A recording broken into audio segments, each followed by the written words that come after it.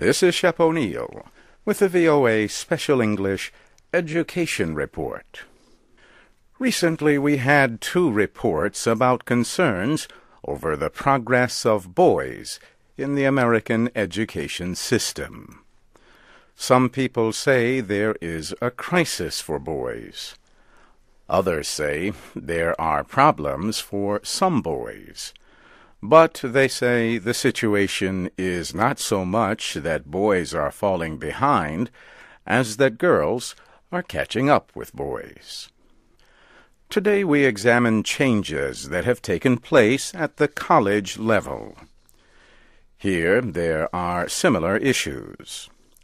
Some people are worried about the situation for men, while others praise areas of progress for women.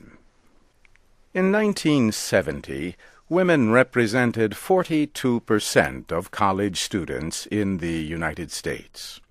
Now, they are about 56%. A recent report called The Truth About Boys and Girls included this information, but not as evidence of a crisis.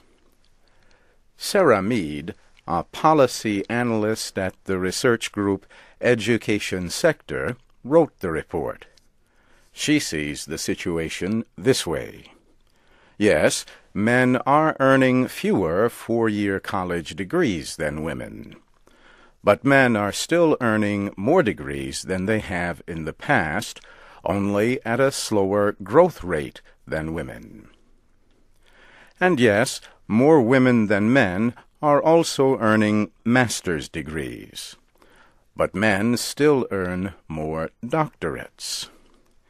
These are the degrees needed to become a doctor, or a lawyer, or a professor. In addition, men hold more positions of power and earn more money, on average, than women do. There are many theories about why males and females perform differently in their schooling. Some are based on recent brain research, but others center on environment. Some people say boys now face a hostile environment in American education. Christina Hoff Summers, a resident scholar at the American Enterprise Institute, wrote the book, The War Against Boys. She says the lower percentage of men in college points to a serious problem in the education of American boys.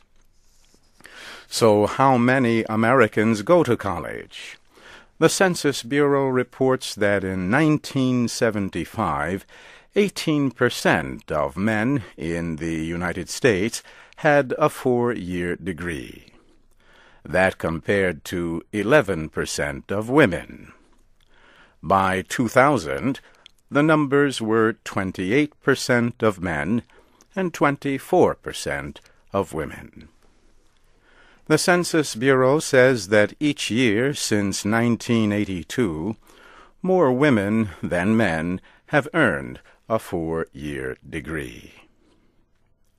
This VOA Special English Education Report was written by Brianna Blake.